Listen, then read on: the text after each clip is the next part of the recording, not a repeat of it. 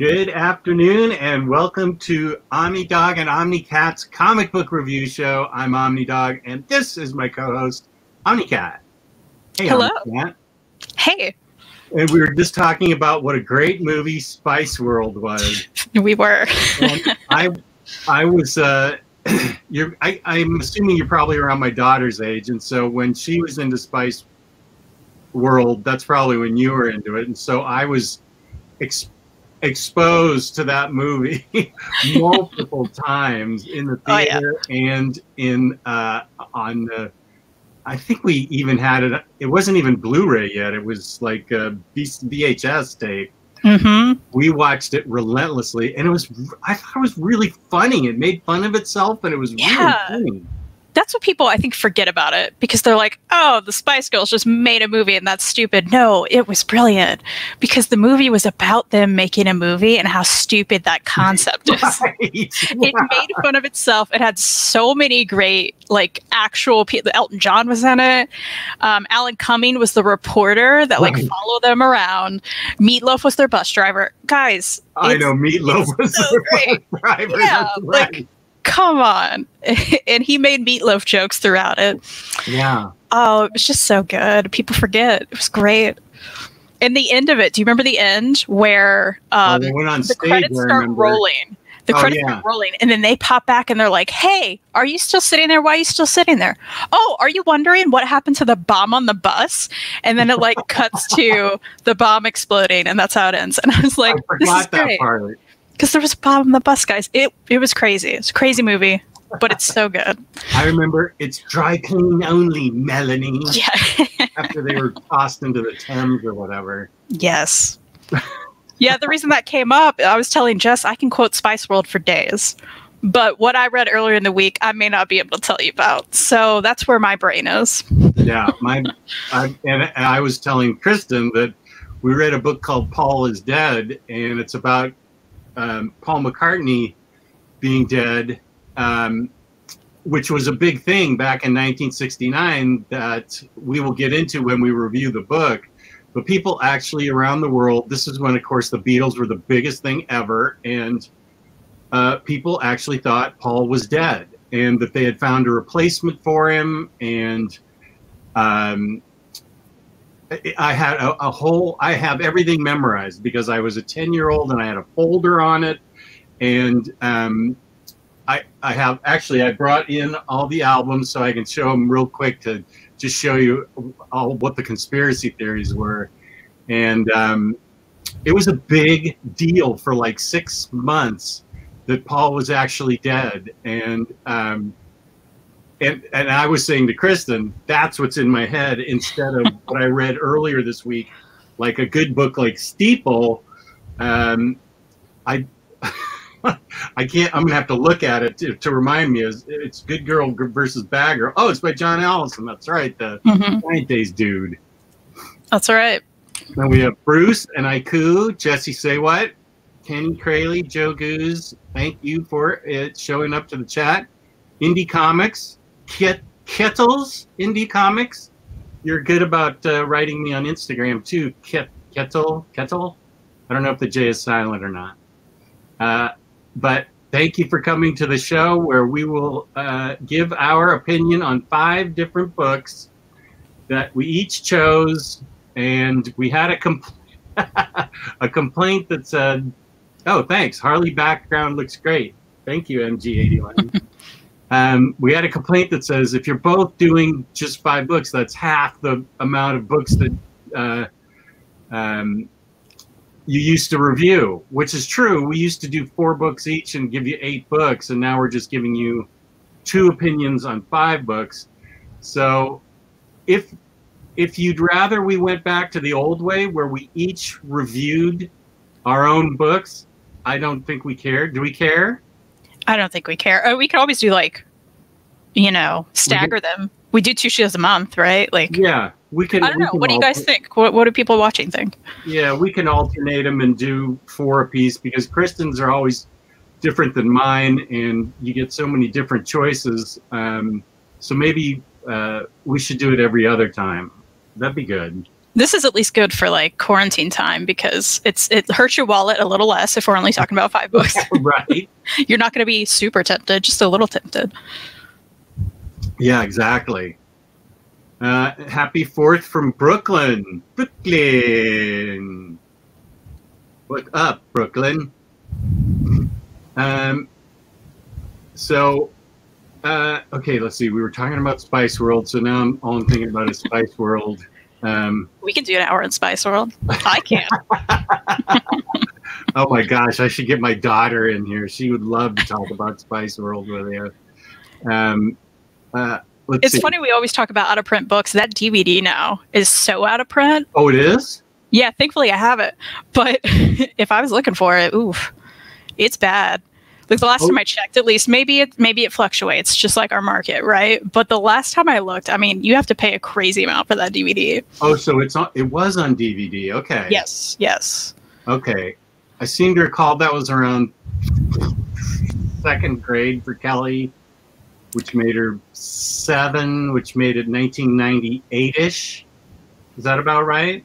No, it was the 90s for sure. Didn't I say 1998? Oh, I'm sorry. I thought I heard 88, and I was like, no, that's not right. Yeah. No, that sounds right. Yeah. Yeah. Okay. And I think it started on VHS, and I think years later it came out on DVD, and now they're like, we're not printing that again. And I want a Blu-ray, so I'm out of luck. Right. Okay. So what would you like to start with on our review? Do we want to start with your Beatles dissertation? Yeah, why don't we do that? You already teased it. Sure. And here's Lewis popping in for 1 second just to bash me, and then he ditches out. Just loses track of his decades easily because he's been around for so many. And I don't think you spelled loses right. That's true. I have been around for so many. And I do lose track of my decades. And the way I tell time in that time period is how old my daughter is and what grade she was in. That's how I figure it out.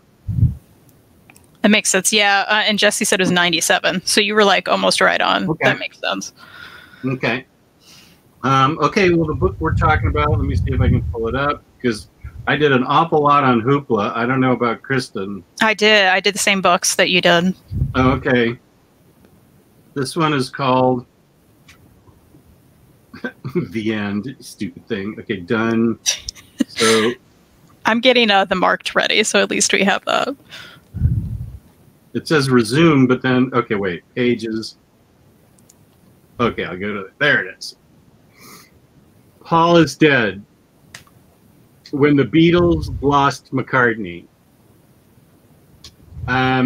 So this is done by a couple of guys that I hadn't heard of. Paulo Baron, Ernesto Carbonetti. I like the art. Here it tells you who the players are in it, besides the Beatles, their managers and advisors and stuff. And it does have, I thought the art was interesting, and I like the paneling and the colors, and he captured the faces of the Beatles, I thought, really well. Yeah, I agree. They looked like who they're supposed to look like. Yeah. But my gripe with the book is that it really doesn't go anywhere. Yeah. Okay, that's what you thought too? Yeah, nothing. I felt like nothing happened. If we didn't already know who these people were in real life, we wouldn't have any connection to them.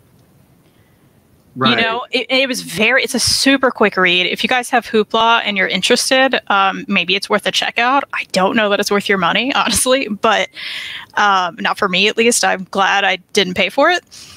But yeah, I just felt like there was zero character development. There was no real story. No. And again, if we didn't already know who they were and we didn't care about the Beatles, there would be nothing there. It really fell flat for me. Yeah, I thought so too. It just said that there was the Paul was dead. He wrapped his car around a tree, which was the story at the time, and that they groomed a successor for him, and that looked like him, and they stuck him in there, and that was it. Yeah. And then it ended, guys. It was just like, oh, what did I just read? She's right. It is. Kristen's right. It is a fast read. Very fast. Yeah, because there's nothing going on. That's right. Because there's barely dialogue because nothing really happens, and it's quite short. So let me just, so we didn't really care for this book. There's somebody from London. How's it going, London? The story was, this was back in '69, I believe, that he wrapped his car around a tree, and that there were all kinds of hints in their songs and in their albums that wasn't the real Paul McCartney, that was a replacement. So let me, I will make this quick because I realize not everybody is into the Beatles as I am, but one of the clues was the Abbey Road cover. And it's supposed to be, if I recall correctly, this is supposed to resemble something like an Italian funeral procession with the corpse being barefoot, which Paul is barefoot. And here in the background, the car says 28 if. He would have been 28 if he had lived. So that's a clue there. And then on the back, if you connect the dots up here, it says 3 Beatles. I can't do it because of the mirroring thing, but this makes a 3. So 3 Beatles. So there's your Abbey Road clue. There's a ton on Sgt. Pepper's, especially on this cover. This guy is looking down on Paul. The Beatles have, it's a left-handed guitar here, which is he was a left-handed bass player, so this is supposed to represent his grave. Somebody's got his hand over Paul's head, which is a sign of death in some culture. I can't remember all these cultures, but they pulled from like the Hindi culture and Tibet and Canada and all these different cultures because here is, okay, wait. Oh, here he's in the inside, and he's wearing a patch that says OPD, and in Canada, apparently that stands for officially pronounced dead. And on the Day in the Life thing, the great song, he blew his mind out in a car. That was supposed to refer to Paul because he blew his mind out in a car, and you can see that it came with cutouts that I cut out as a 10-year-old. That's awesome. The White Album, on Revolution #9, which is an unlistenable sonic experiment by I think primarily John, but I had at the time a turntable, and I do now have a manual turntable where you could play it backwards. And if you play it, when he says number nine, if you play it backwards, it says, "Turn me on, dead man. Turn me on, dead man." So that was supposed to be a clue. Strawberry Fields Forever, at the end of a song, John saying, "I buried Paul." And John said, "No, I'm not saying that. I'm saying I'm very bored." But if you listen to it, he's saying, I buried Paul. And that was on, I think, Strawberry Fields Forever. And he's wearing the walrus costume, which is a sign of death in some culture. And I was 10 years old, so I took it seriously, okay? Don't be too tough on me. Oh, and here, there's tons of references in here.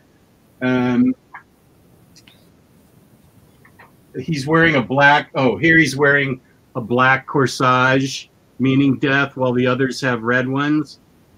And Glass Onion, has a lyric in it from John that says, "Here's another clue for you all. The walrus was Paul," and that was supposed to suggest that the walrus representing death was Paul. And it started out because a DJ matched vocal tracks from like 1965 Paul to 1968 Paul, and they didn't match. And so it exploded from there. It was like front page news in the United States, and I'm sure it must have been in Britain back then for like 6 months. And people actually took it seriously. You can see I took it seriously, but I was 10. There were adults that took it seriously.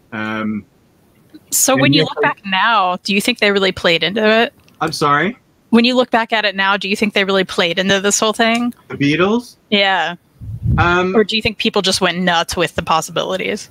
I think sort of both. I remember that Life magazine, which was a big magazine then, and of course doesn't exist now because magazines don't, published an interview with him, and he said, "It's all bloody stupid. I'm right here. I'm on my farm with my wife and kids. What are you talking about?" And he just said, "It's ridiculous."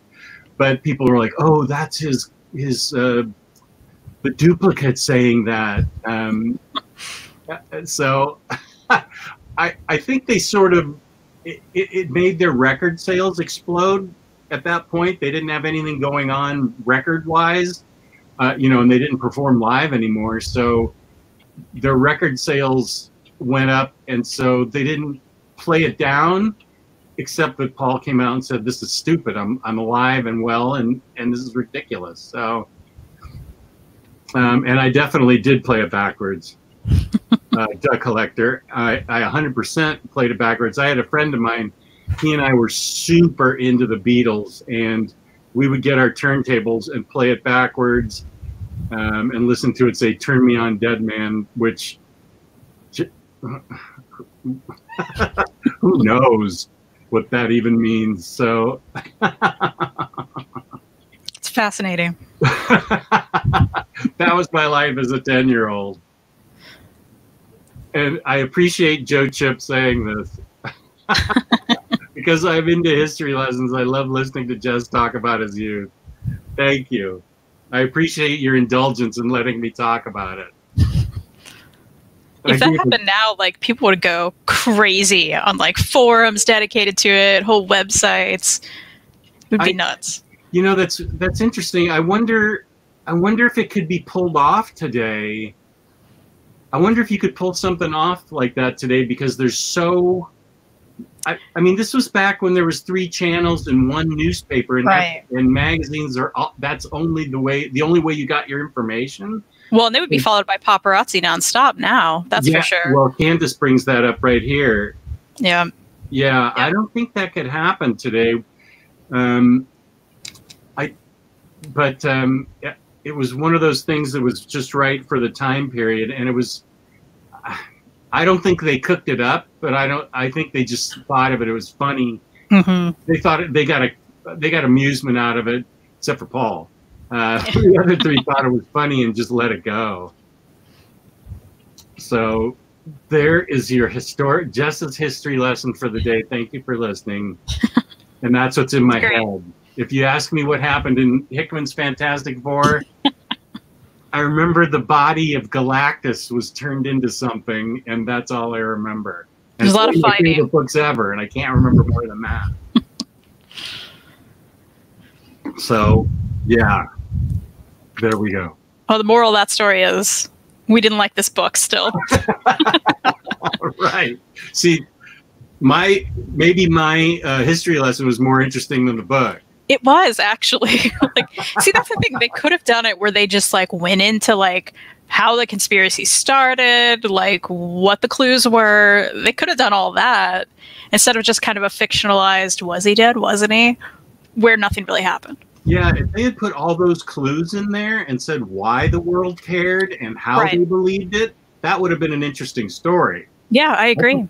I think a broad range of people would be interested in that story, because it tells a tale of what things were like back then, and I think a lot of people, young people, older people, would have been interested in how the conspiracy theory got put together. But this was a missed opportunity. Yeah, I totally agree. Okay, let's talk about something we like. How about the Marked? Oh, yes. I'm very interested in this because this is something that I recommended for once. And let me pull it up. Do you have it? I have it up. If you want me to hold up my iPad, we'll see if this looks all right. Yeah, there's the cover. Fine.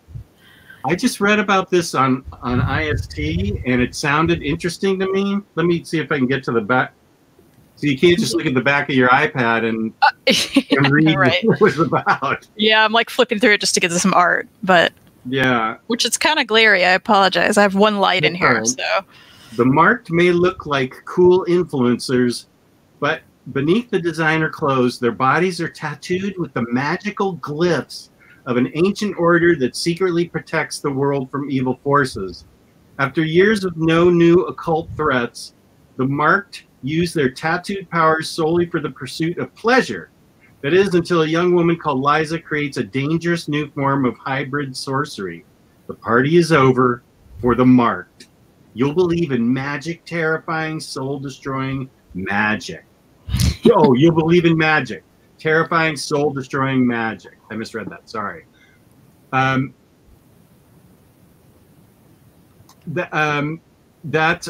art, I think, I loved this art to start out with. I really thought it was intricate and clean and really pretty. I thought the art was fantastic. What did you think of it? You know, at first I didn't love it. Well, yeah, you can look at her face right there, and they are a little bit different.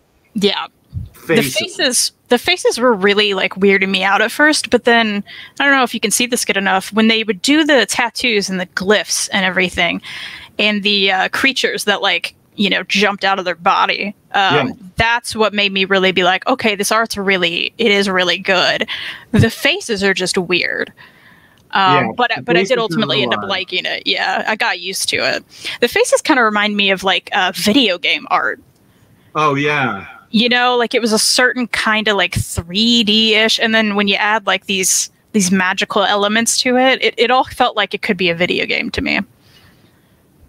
Yeah, and they did try and change her look when she first joined the society, but it was still that sort of round-faced battle angel Alita type of look. Mm-hmm. I probably shouldn't show all this.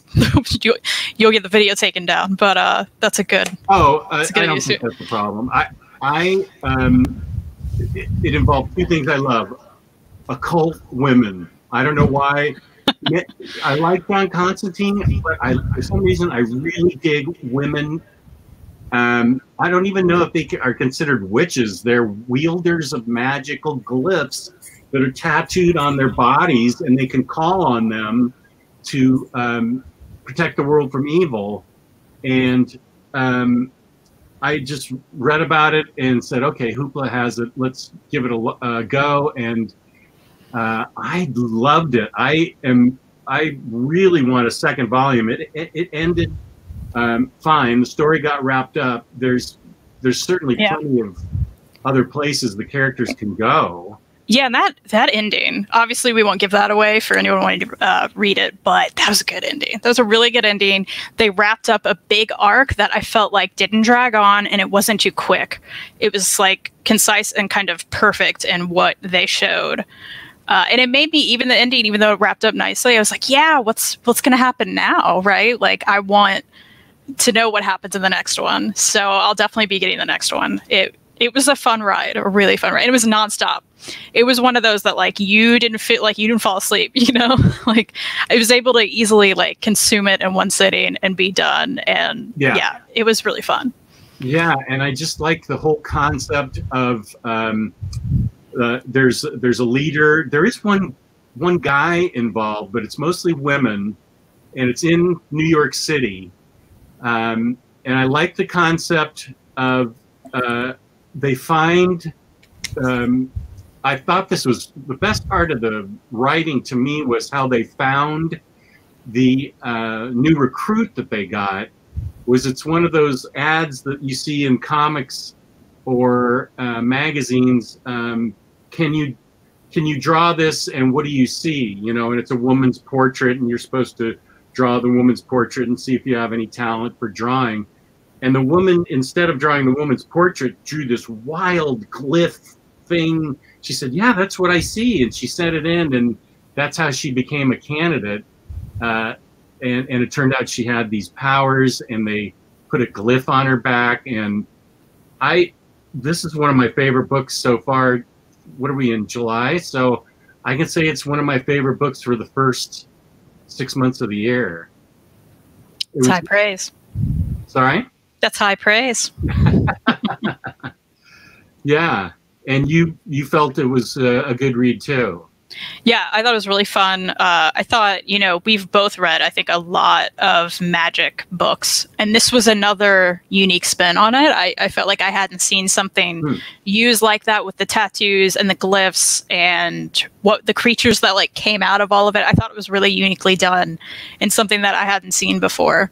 So that's saying something when it's hard to make up magic now, right? It's so much has been done, but I haven't seen that at least. That's a good point, that this was something we hadn't seen before.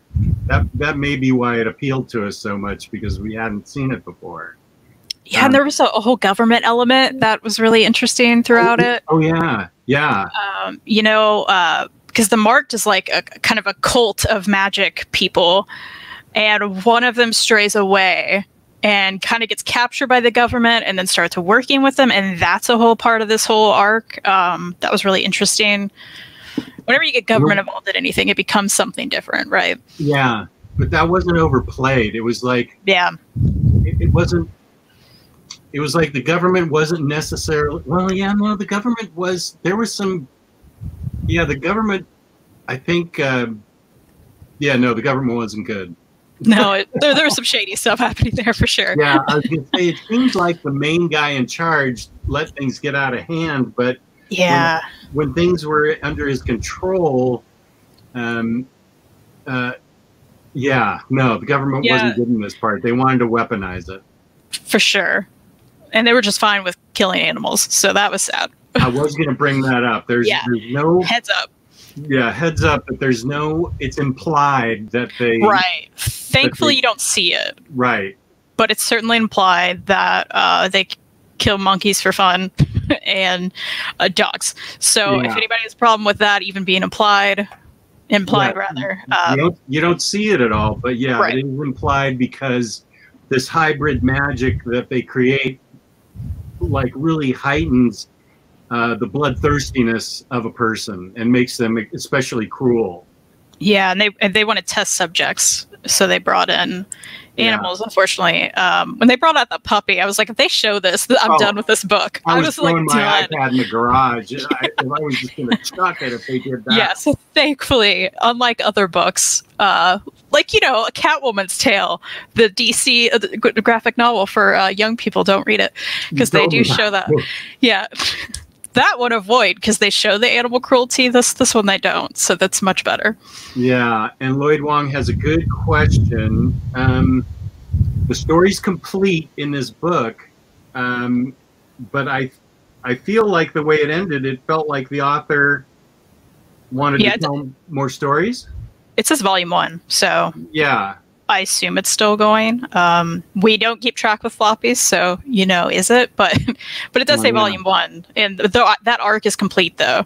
So it's one of those. I know a lot of people want to wait for the full thing to come out. Sometimes I think it's a good one that you can jump in, and your arc is done. Like, you're not really left being like, what happened with this thing or this thing? It's just a matter of like, what's going to happen that makes you want to come back, which is really nice, because that doesn't usually happen with volume 1s, But it was nice, concise, and it was done, so you can jump in. Yeah, that actually made it even more perfect. The whole story was in that, and you can look forward to more stories, or you can just be happy with this, which is perfect. And Kenny got a new iPad. Nice. And let's see. Yeah, Joe Goose is right. They look like brat dolls. They did. That's true. But I kind of got used to it. That's true. Yeah, I kind of got used to it, and I was just like, not everything. I don't mind new art styles, and it was believable enough that it sucked me into the story. Yeah. I'd rather sharp, different-looking characters than scritchy, scratchy, weird-looking characters that pull me out of the story. So I was okay. I'm not a fan of scritchy, scratchy art. Yeah, and like you said, I think you get used to it more than anything, because it did bother me at first. I was like, ugh, what is with these faces? But you get used to it. Yeah. Yeah, so that I need to now I need to somehow get this into my Goodreads. Somehow. I have to do that manually, huh? I mean, I did it as I went. It was easy. What'd you do? How'd you get it from Hoopla? Did you just type in on Goodreads that you read it? Yeah, I just found it on Goodreads, put on my currently reading, and once I was done, I hit finished. And then I rated it, and it was there. Yeah, you make it so easy. It's so easy. I have to, I mean, I'm more of a barcode scanner, so. Yeah. Which is good, because I used to be pencil and paper last year, but you got me into the barcode business this year. Well, and if you do it as you go, you don't ever forget. Right. Right. That's so I literally tell myself, I'm like, okay, I'm about to read something. I have to put it on Goodreads. So I've just gotten into the habit where I do it automatically. Yeah. See, Lewis McGregor's not even in the chat anymore. He just popped in, made it insulted you, and then left. Yeah. Freaking guy. Okay, so we love that book. Well, I love that book, and you. And I enjoyed it. Okay, and you enjoyed it. Okay, yeah. I would not put it in my top things, but I thought it was a fun ride, and I enjoyed it. I think it's worth your Hoopla credit. Mm-hmm. Here's a question, and I don't think I have. Have any of you read the Love series by Magnetic Press? I do own a lot of books by Magnetic Press, but I'm not familiar with the Love series. I'm not either. I haven't read enough by them, honestly. I read some, but not enough. They have a lot of good stuff. The books are really nice. Yeah, really nice books. I've read a lot of good stuff from them. I've read more good stuff from them. Well, Humanoids puts out an awful lot, and I don't want to lump them both in together because they're indie publishers. I've read tons of good Humanoid stuff too, but that would be me, Candace. We'll just have to get on here and go through it together at some point. Kristen, to do a Goodreads tutorial video for the Tech Challenge. I'm at the point where I think I could do that. I know what she's talking about. It's not ingrained in it. Yeah, because it's been a habit for me for years now. Right. So I don't even think about it. It's like I feel like I can't be reading something if it's not on my currently reading shelf. It's just not possible. Speaking of Goodreads, how are you doing on your challenge? Oh, let's see. What a good question. Let me check. All right. So my goal this year was 400 books.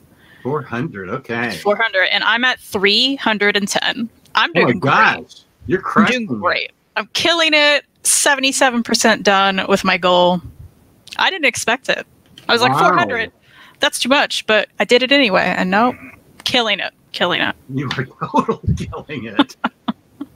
And that's another great thing, right? Because I can just look there. I'll never forget what I read this year. It'll be there forever. As long as Goodreads is around. But it's, popular. So let's hope. Yeah. You can also save your stuff. So if you want to save it as like an Excel spreadsheet, you can. Which is nice. I don't do Excel spreadsheets. But you can save it as whatever you want. There you go. Yeah, there you go. I know some people like Excel. Well, Aiku, this is interesting. My Goodreads goal is hampered by me reading a bit more prose novels this year. Those definitely take longer. Yeah, I have some of those in there, but comics definitely help. People who have some tattoos would like the mark. Probably where I'm at, if there's a comic shop, usually there's a tattoo parlor around. As a matter of fact, Third Eye Comics, their previous location, did have a tattoo parlor right in front of it. Nice. Now they don't, because they moved to a much bigger space. So what book would you like to you choose the next one you want to talk about? Okay, I brought up Family Tree already. Oh, you did? So we can do that. Yeah. Now, I didn't even know this was out. I'll read about this. This is another amazing book. My only complaint is that there's not more. There needs to be more. Yeah. I 100% agree. Because it's a Jeff Lemire book, and it totally caught me by surprise that he had a book out. And of course, you know Lemire even better than I do.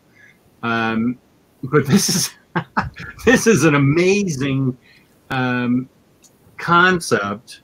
Let's get in here a little bit. Who did the art? I just passed the front page. Hold on. Is that Phil Hester? Is that right? Phil Hester, yeah. Okay. Yeah, Jeff Lemire wrote this. Phil Hester drew it. I really enjoyed the art. It is an image book. When an 8-year-old girl this is just funny. When an 8-year-old girl begins to transform into a tree, her single mom, troubled brother, and possibly insane grandfather embark on a bizarre and heart-wrenching odyssey across the back roads of America, desperately searching for a way to cure her horrifying transformation before it's too late. Now that doesn't sound like much of a book, but it really is, because there's somehow this girl starts transforming into a tree. It turns out it happened to her father, and her father just left the family. There's her arm right there. And with some twigs sticking out of it. And they haven't recovered from her father leaving the family, but he turned into a tree. Yeah, there she is, like sprouting a branch from her backside. Yeah, but you can't feel nice. And I generally am not a huge fan of Phil Hester's art, but I liked it in this. I thought he did a really good job in this. And the grandfather is the dad's father, and it does not have good relationship with this family, but he knows about the father turning into a tree, and now the daughter's turning into a tree. There's the grandfather. Who's awesome. And there's a cult or government agency or some kind of weirdos that are organized enough that they want to either capture or kill, I can't remember, these tree creatures. And this is the dad of the girl. Right. When he had completely turned. Yeah.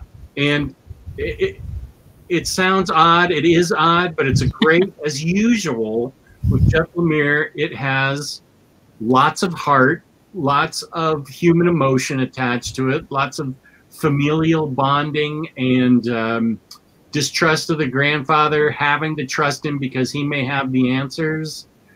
This was a really good recommendation by you. I didn't even know anything about it. And when you look at the blurb that says a girl's turning into a tree, it's an odd blurb. Yeah, you're like, what?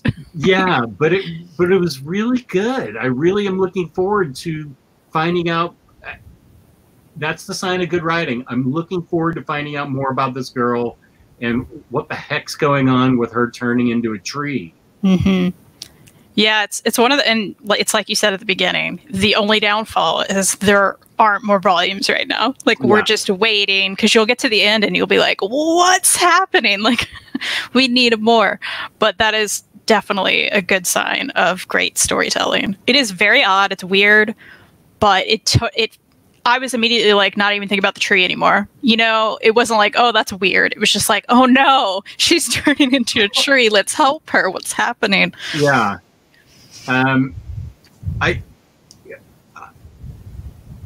You have to have different ideas, but it's not enough to have a different idea. To make it work, you got to get the reader invested. And I would say we were both invested in this family enough to really want to know what's going to happen. I don't know what his plans are for this book, but I'm as hooked on this as I am Black Hammer and Gideon Falls. Definitely. I want to know. This is an odd concept, but it worked, and I really want to know more. That's exactly how I felt. So it's another great Lemire book. This is the book I thought you were talking about. Justin Baird brought it up. I also have read that, though.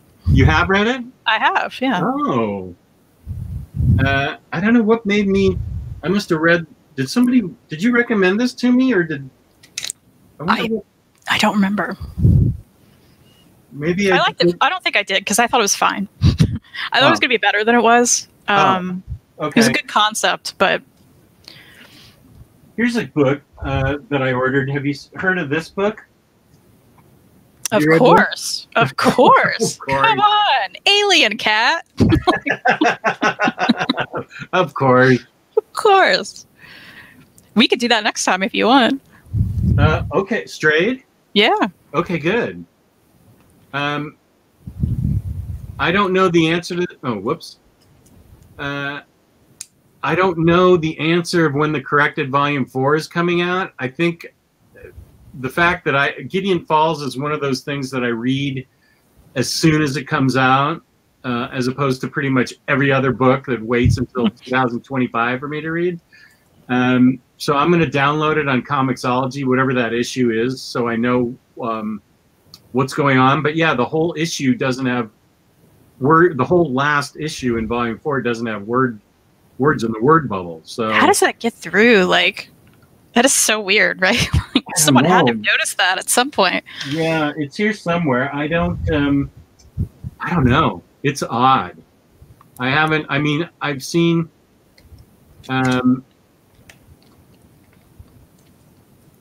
anybody that wants to read Ghost Tree, beware of the ending. Okay, I want to read it. It's on my stack here. I don't know. Quality control, you'd think there'd be a proofreader. Yeah. I understand it if it doesn't happen in a word bubble or a page. Yeah, but a whole issue? That's crazy. That's very strange. Yeah. I don't think this is something they can blame on COVID. This was human error. Mm-hmm. Yeah. This was definitely a mistake. And actually, I wanted to check this question out. Joe Jenkins, have either of you checked out Stepan Shea? Wait, I've got it right here. You wrote it down. I did. Stepan Shayich, new Harley Quinn digital series, Black, White, and Red. I have not. Can you tell me more about it, Joe Jenkins? Is there much available, and where do I go to find out more about it? I'd like to know more about that. Because he was a very interesting person to interview, and I fully support all the stuff he's done. I wish he'd done more stuff. I think he's got so much work that he's actually backed up and can't do what he wants to do, which is, I guess, a good problem to have, right? Yeah, that's true. Let's see.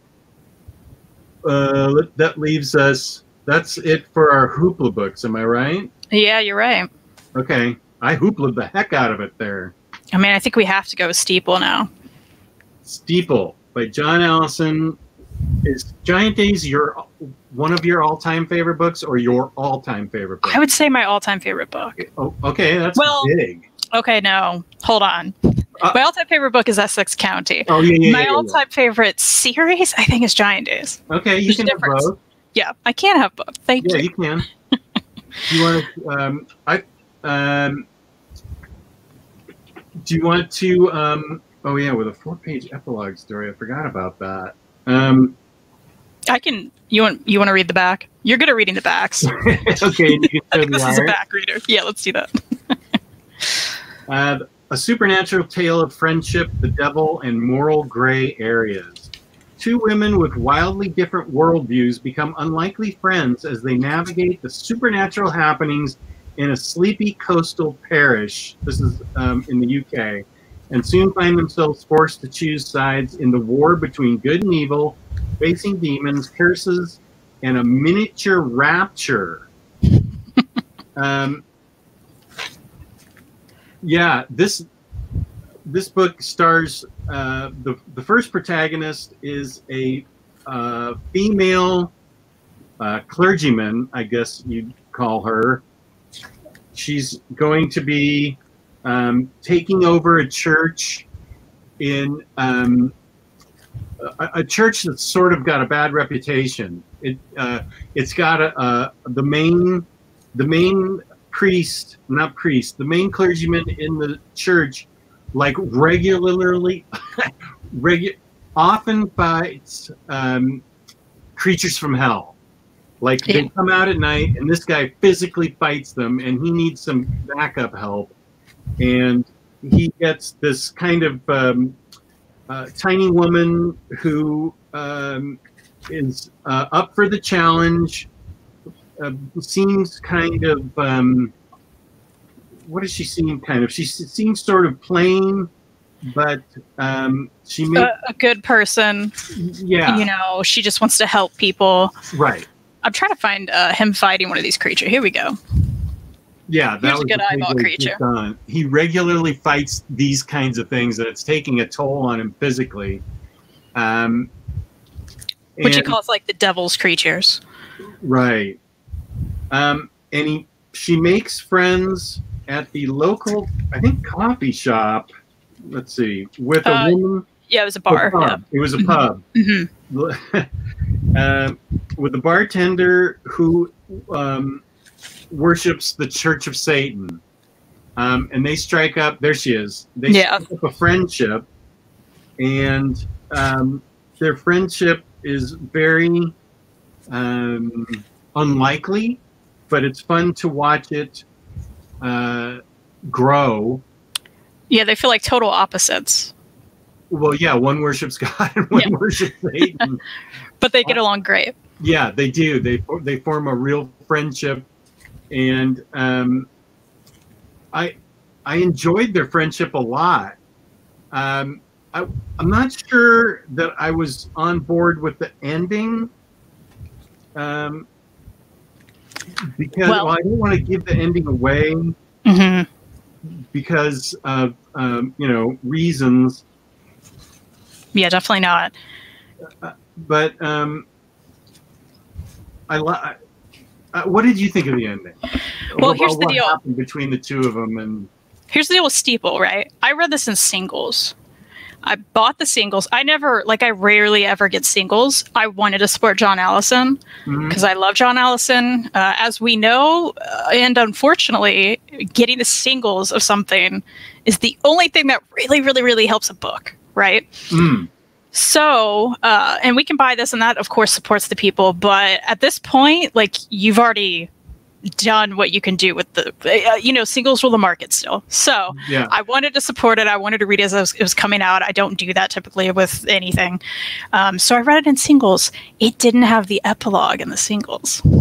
Oh. So that little bit at the end, even though the epilogue was quite short, can you imagine it ending before that? Because that's how I felt reading the singles. And I was like, oh no. But I knew he was writing more, which I guess was this epilogue in this. And it still does end where I think if this sells well enough, there's going to be more. Okay. So he was at least putting, there may be more than this online because I know he was writing more and I think he was posting it online. I have not looked into that. So I could be wrong, but I know at least this epilogue really does help. If someone watching happened to read this in singles like me, you need the epilogue. I think it helps. So I liked the ending, but it was quite open-ended, and I'm going to like it more if there's more to this. I agree. Which I think he would like to do. Yeah. But it did seem like it was one of those, if they allow me to write more, I'll have to do that. Who put this out? Oh, Dark Horse. Okay. Dark Horse, yeah. So hopefully there's more, and then I'm going to like it even more if there's more to it. I still really enjoyed it. But it was one of those things where I'm like, oh, but I need a whole other volume after that ending. Yeah. It was a good start, and we needed more. Yes. I totally agree. Okay. So I think you can read this and enjoy it, but you're probably going to, I think anyone would feel like we're feeling right now, which is, this is great and I need more of it. That's how I felt. And to your knowledge, have any more singles come out, or is it just this? No more singles, but I think the last I heard he was writing more, at least for online, like digital stuff. Because Giant Day started as a web comic, and I don't know if this started as a web comic, but I think he may be posting more. So I have to look into that. I'm not positive, but here's something from Chris Brogan. There's more. Okay, great. There's more Steeple online. John said he hopes they will ask for more.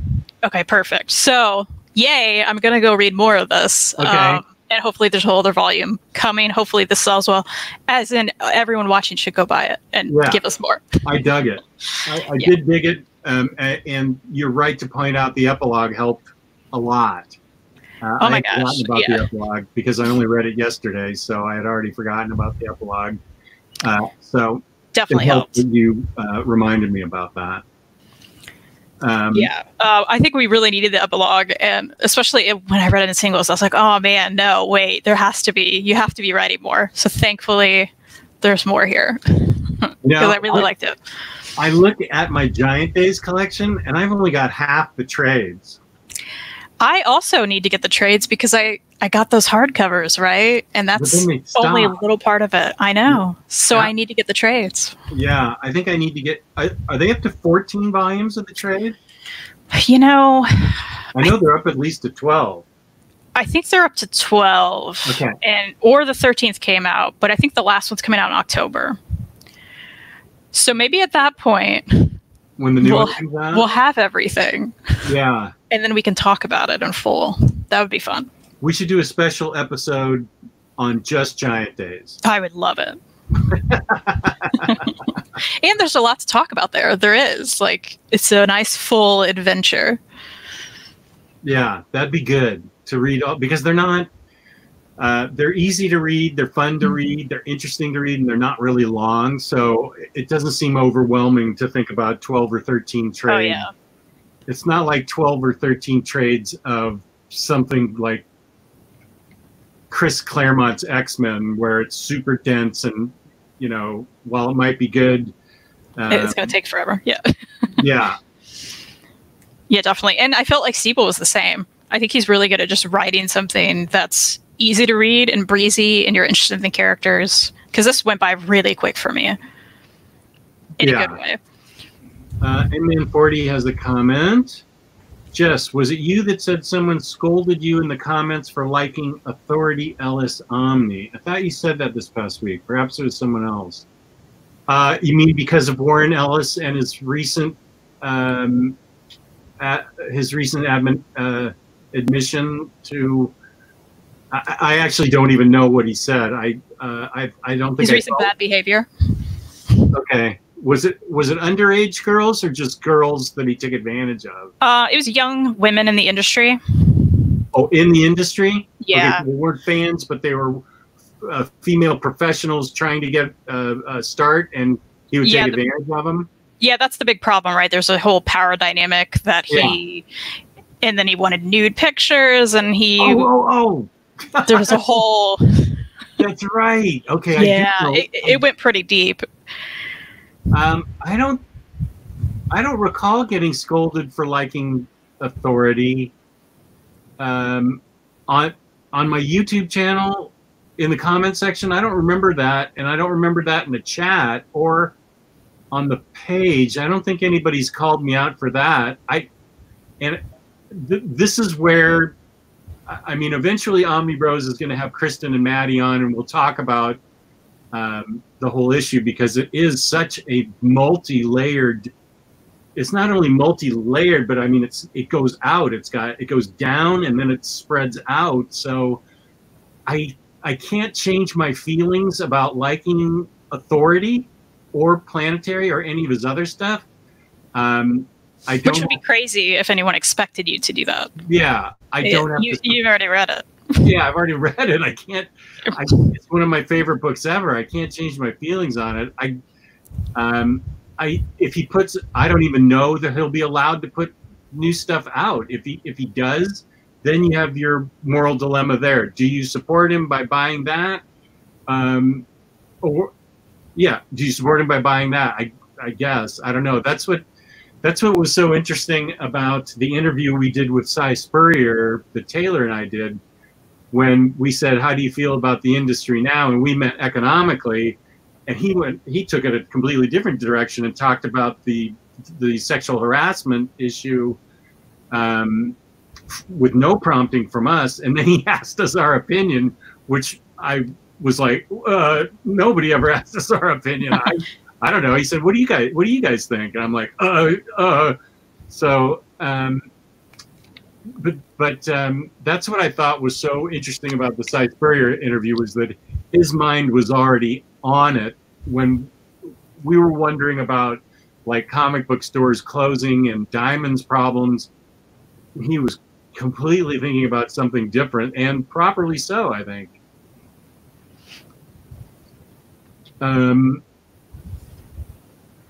Yeah, here's this may be what people do. I like his previous work. I just won't be supporting him going forward. Yeah. I guess that's up to everybody, and I think that we'll need to take it on a artist by or creator by creator basis. Riley says, just assume everybody's done it, and we need to have people come out and say, I haven't done it, because he's very cynical about it. He thinks everybody's done it. I hope for the best in people. I do but too. I think it's just different now that we all know, right? It's one thing if you don't know, but we know now, and money talks more than anything in our love of this hobby, right? If we give people more opportunities by giving them our money, who are our problems, and we know their problems, these aren't allegations with him. He admitted it. Right. Okay. You know, like in his apology, he didn't deny any of it. I don't think at all, unless I read it wrong. But so there's that. I think that matters too. I don't know the answer to this, Crazy Jane. Will DC allow him to continue with Batman's Grave? I don't know how you do that, but I don't know. Maybe he's on a contract, but yeah, we don't know what they're going to do. Sorry? We can't predict any of that, right? Like, we know he was fired from one single issue or something, right? And that's it. Yeah. I don't know. But we will talk about this more on an Omni Bros episode. I think not this coming Thursday, but the following Thursday, and see if we can come to, well, I don't know. There's not, it's a very difficult thing, and it's different than it was 3 years ago. If somebody had come up with these allegations and or somebody admitted it, it was like a one-off almost back then, but they're rushing in now, and I think more people are just talking about it. And they're not only talking about it, but they're actually getting listened to. I think that's a huge thing. I think exactly there were probably people talking about this 3 years ago, but it doesn't mean we were paying attention to them and giving them any sort of credit for what they were saying. You know, times are changing. Right. That is exactly right. They're being listened to. And yeah. Because, there were some other people that have come out with things about other people, and they weren't listened to. They talked back then. They kept talking, and they were never listened to. So I think there's been a lot of that. Here is an answer. DC has already canceled his upcoming DC work. I don't know. Do you even have somebody follow up? If he was, say he'd done 2 issues and it was a 4-issue series, do you have somebody finish the series and then publish it? He still gets money from the published work, or do you just outright cancel the whole thing and say, that's it? I don't know. Here's a good piece of advice from Kenny Crayley. I like that. Yeah. You can be better, do better. For everyone. Yeah. Yeah, I totally agree.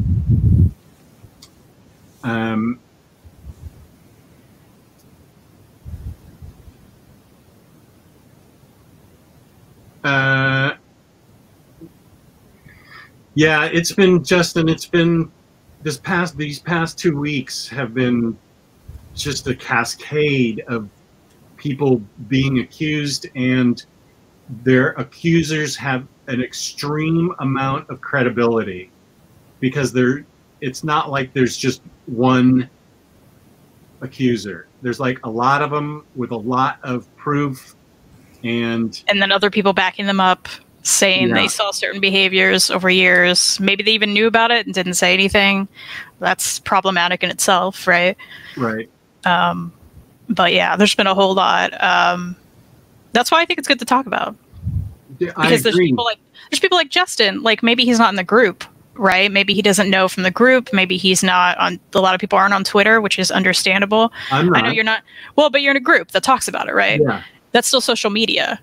People say Twitter's a dumpster fire. I think every form of social media, there's problem people, but then there's also great things like this stuff being talked about, giving people a voice who never had one. Yeah. And people are, Before we move on from this subject, sort of concurrently to this subject, what did you think of the woman who was, I can't remember her name, and I apologize. She was the writing Batgirl, and she didn't get included in the Batman Summit. Mm-hmm. Was that, and I think that was her first book for DC. Do you feel that was just blatant sexism, or blatant not paying attention to the young person? Was it just forgetfulness? I mean, she, I guess I have to go with what she felt. She felt she was being singled out as a woman for not included in the Batman Summit. Well, and I think that's easy to see from previous summits, right? Because we have details after this came out that previous summits, there were barely any women around. There's guys who are at these summits saying they're just not here, right? She said she was down the street from the summit. They didn't have to pay anything for her to get there. She could walk there. She even called them out on it, and they still did not invite her. She was on a book at the time that was part of the Bat family. So I think everything to me leads to, they didn't want this woman there. Maybe it was because of her experience on top of that.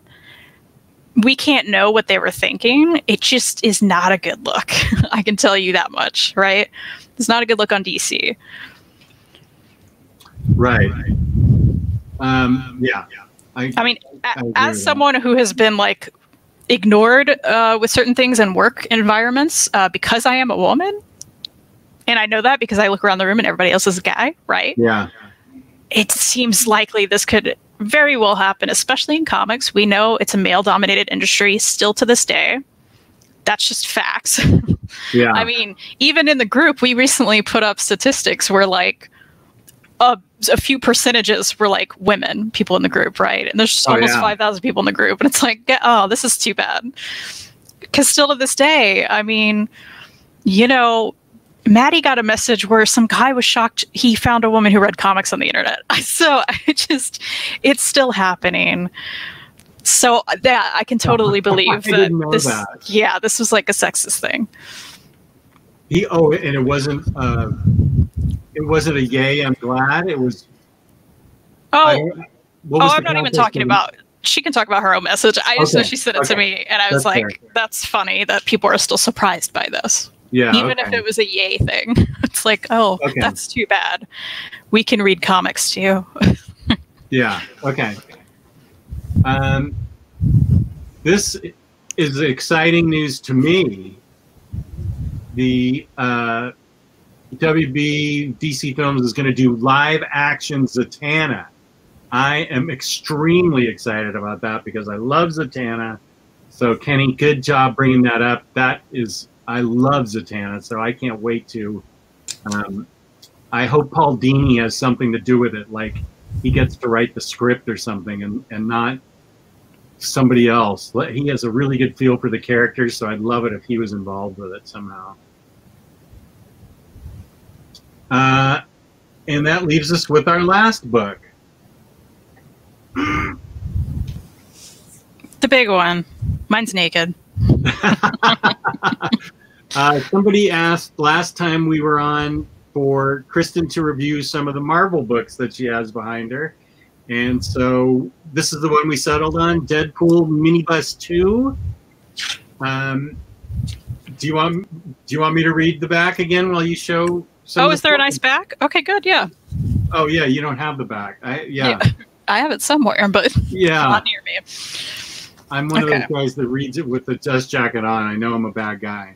Wait, really? With I the do. dust jacket? What? Rarely do I think to take the dust jacket off. How does that not bother you the whole time? This is shocking. Really? I just never really think of it. Wow. Yeah, I have to. Well, I guess in the past I have started doing it with really big Omnis, but if they're thin Omnis, I don't know. Even if it's the thinnest book ever, I take that thing off. It has to come off. You're going to damage a dust jacket at some point. I know, you're right. You're right. Read it. Yeah. You're 100% right. Yeah, okay, that's right. The Deadpool minibus rides again, and the journey starts right back at the beginning. In fact, just before, as a pro debut, Deadpool meets Cable again for the first time. Can Nathan and the team that will be X-Force save history from the meddling merc with a mouth?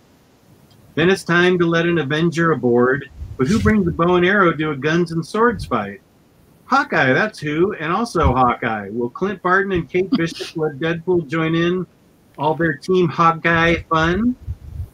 The road gets a little bumpy when Wade has a best-selling idea. Inspired by Sun Tzu, he's writing the book on war and actually engineering the ultimate conflict between Loki, Asgard, and the superheroes of Earth. That can't end well.